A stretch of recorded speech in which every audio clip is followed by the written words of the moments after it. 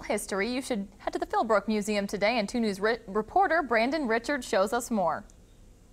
Well, good morning, Brian. We're back at the Philbrook Museum. We've been talking to Catherine Whitney. She is the museum's chief curator. We've been talking a little bit about Max Weber. Obviously, you have a new exhibit going on. And this first room we're in, this is after he's gone to Paris and has been influenced by some of the artists there, right? Right, exactly.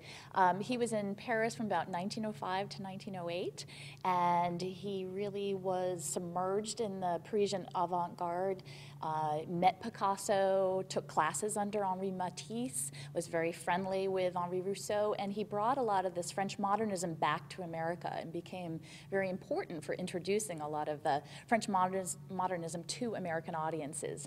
He also became very important as America's first cubist, so this first section really shows a lot of this, this French influence in his art. Mm-hmm.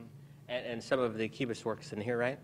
Yes, the first section is very much about French modernism and almost the influence of Picasso and the exotic, and then he starts getting very intrigued by dynamic movement and performance and starts exploring Cubism through the figure, through dance performances and musical performances, and almost equating visual arts with the performance arts. So we have some really exciting and obviously very dynamic paintings here from all around the country. We've loaned some pieces from the Museum of Modern Art in New York, from the Smithsonian, from some private collections, and also from the artist's estate. So it's very exciting for Tulsa to have a lot of these pieces here.